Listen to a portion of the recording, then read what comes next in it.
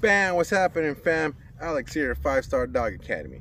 So I got asked a pretty interesting question the other day, and that was, Alex, can you give me 5-10 tips to be a better handler? And even though a lot came to mind, I narrowed it down to 10 of my personal quick little tips on how to improve your handling skills. So number one, I would say approach your dog training as a coach mentality. Okay, you guys. What that means, go in there and be motivating, talking to your dog, and rewarding all these positive behaviors before you start going in and reprimanding them with your corrections. Number two, I would say what my mentor told to me, and that was, Alex, you got to be more entertaining than the dirt. And what I mean by that is, be exciting, be fun to be around. Create a little bit of engagement in your beginning of your obedience routine. Make sure your dog knows it's fun to be around you. We're going to be doing some cool things. So with that, you guys use your voice. Good job, good girl, yeah. Be motivating, with them. Some dogs get a little too excited. So if your dog is one of those that gets super excited and enjoys the sound of your voice, slow it down a little bit. Good heel, good job, Cody. Nice job, good heel. And use your vocal tones in order to control your dog. Number three on my list is dog individuality. Don't compare the dog you're working or you're training at that particular time with dogs you've had in the past. They have their own separate personalities with their own strengths and their weaknesses, and your job is there just to guide them. Next on my list is being patient. Now, your emotions are going to travel down the leash. Make sure you guys are being patient with your dog there and understanding if it's a young puppy, treat them like a puppy. If it's a young adult, treat them like a young adult. Always keeping your training sessions interactive and progressing your dog and adding new challenges to your training sessions. Next on my list is being firm but fair. What that means is making the crime fit the punishment, with your dog as far as corrections go into play.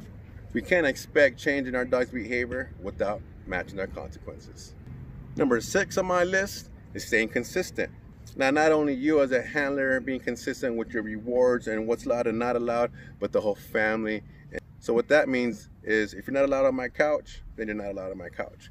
If you're not allowed to jump on me, you're not allowed to jump on grandma, mom, or however. All the rules are black and white, and everyone in the family is staying consistent. Number 7 on my list is mastering your training system. Just mastering your training system. In our training system, we work in markers. So mastering your 5 words in our language is going to be key for you. The first word is ready, yes, good, no, and okay. Or those are our 5 words. Next on my list are for all our personal protection and working dogs. And I would say just standing strong. And what I mean by that is make sure your knees are nice and bent. Your hands are in your pocket here with the leash. Your dog is out there pushing and barking forward, giving the decoy a nice perimeter and boundary to be working your dog safely, and make sure you're praising your dog and rewarding your dog for performing the actions that you want him to do. So if he's here and he's barking, good job, Cody, good bark, good. Because then for the bite, good bite, good job, good boy, and so forth. Number 9 on my list is being prepared.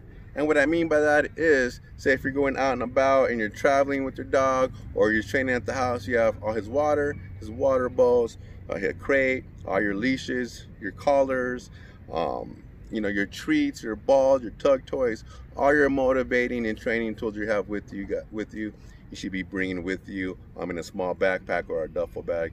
It'll definitely make your training experience a lot more easy and enjoyable, as well as for your dog.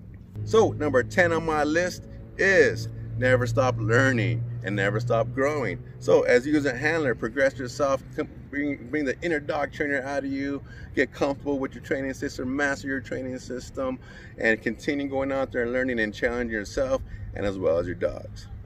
All right, so that's my top 10 picks on how to be a better handler. Hope that you enjoyed that. If you have any questions, always feel free to reach on out. Until then, happy training. I'll talk to you later. Peace.